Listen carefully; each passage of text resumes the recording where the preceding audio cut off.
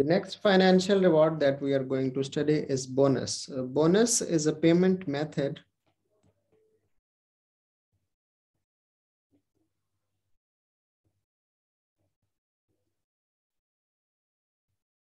that is paid in addition to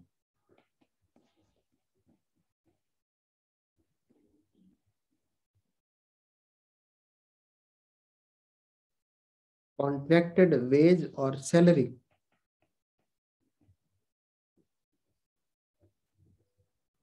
You have decided that you are going to pay $5,000 monthly to an employee, but you pay extra amount than $5,000. This is called bonus.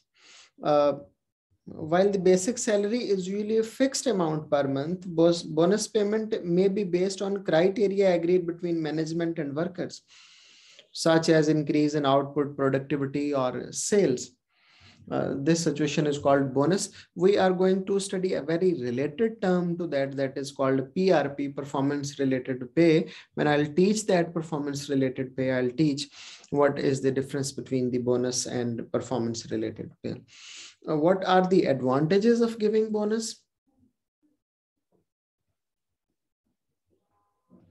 First of all,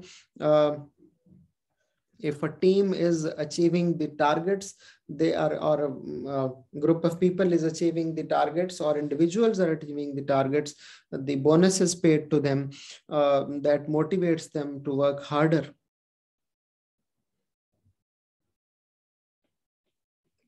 Increases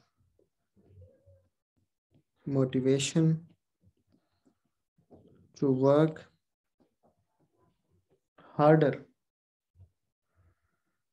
Because if they achieve targets and they receive bonus, next time they will try more hard, they will become more efficient to achieve those targets.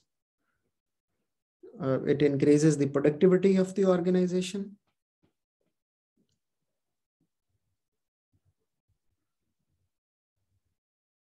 It increases the productivity of organization, of workers.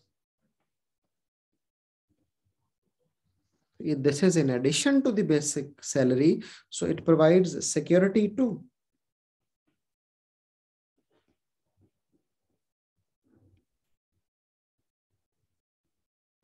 It's not that bonus is paid separately.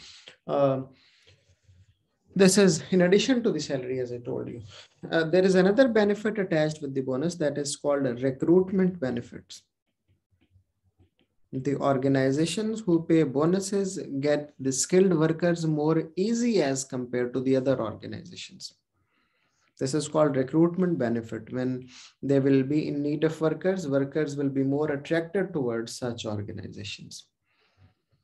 Coming to the disadvantages.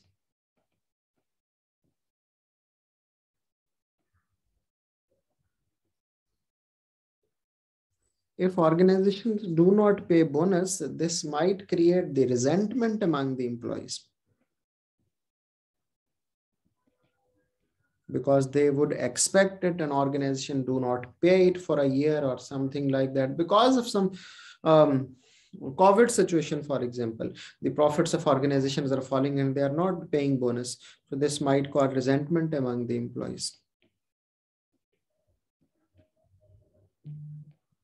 And why resentment? I told you that if organizations do not pay bonus for some year, for some reason, if it's individual, it might damage the team spirit. If it's individual, it might damage the team spirit.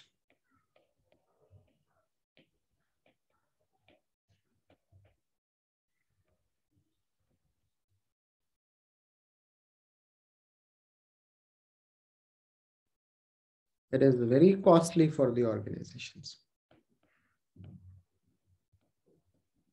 For example, organizations decide to pay bonus up to one salary, and there are 5,000 employees in an organization that are receiving $5 million salary. Organizations will have to pay 5 million extra in a month. It will be very costly for organizations.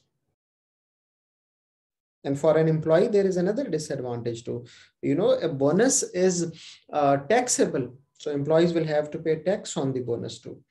the situations in which bonus is used.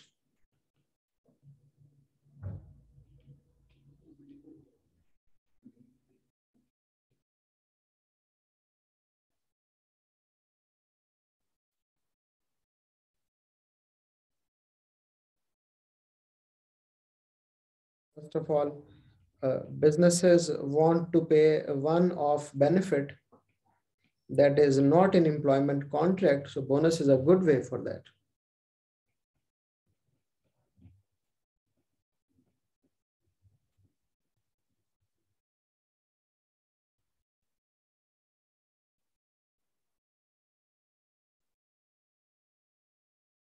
That is not part of contract. I told you earlier that we will discuss performance related pay and we will talk about the differences between the performance related and bonus. This is the one difference. When we come to the performance related pay, that is promised, but bonus is not promised. That's why sometimes organizations even do not pay it. So employees cannot go to the court for that, that business has not paid bonus to us this year. And it's very useful when organizations want to reward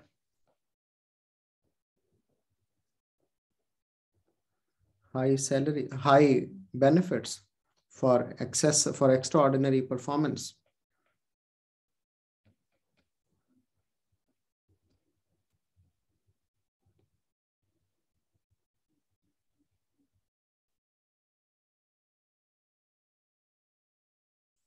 So this financial reward is called bonus, and these are the advantages and disadvantages of bonus as a financial reward system.